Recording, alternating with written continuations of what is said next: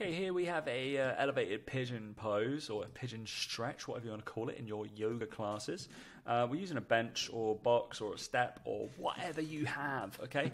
And we're going up and down basically for reps through that pigeon pose, okay? We can increase the angle of our torso, leaning that forward, but as we're going up and down through just for reps on that pigeon pose, we probably don't need to, okay? It's obviously going to be stretching a lot in this position through our glute, so we can just drop down, touch that back if we want to. Ideally, we're kind of a bench elevation to get as much as possible. If not, lean forwards and we'll get a very similar effect. Okay, so you can manipulate your torso angle as well as, but this one's getting a little bit of a glute pump as we go.